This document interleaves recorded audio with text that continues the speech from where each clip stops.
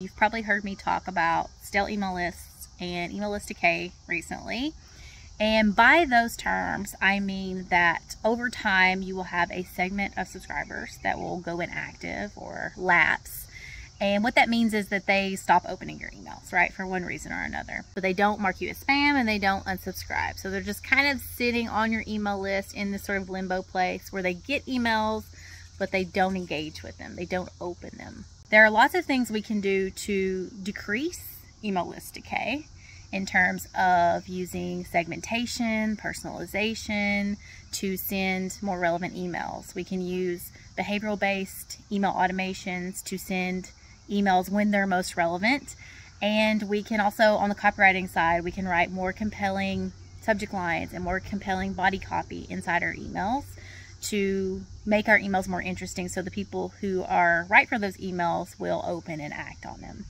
But we can't entirely prevent email list decay, and that's due to the simple fact that leads and ideal buyers, they don't exist in a static state. So once someone becomes a lead, they're not always a lead because things change. Our lives and our businesses are in constant flux.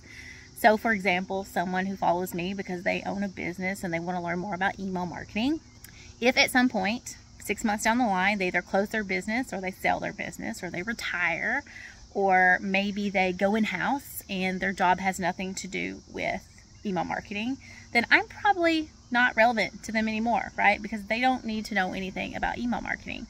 So that's a scenario in which there's a natural subscriber decay that I can do nothing about. So your goal is not necessarily to prevent email list decay. Of course, you want to pull all the levers you can to create more interesting, engaging, relevant emails. But on the list decay side, knowing that some degree of list decay is going to happen, what we want to do is manage it. And so by that, I mean, we want to make sure that we are automatically identifying subscribers who we would consider decayed or stale, that they've gone inactive for a certain amount of time. And then from there, we can send them a series of automated emails with the goal of getting them to engage in some form or fashion, or unsubscribe themselves.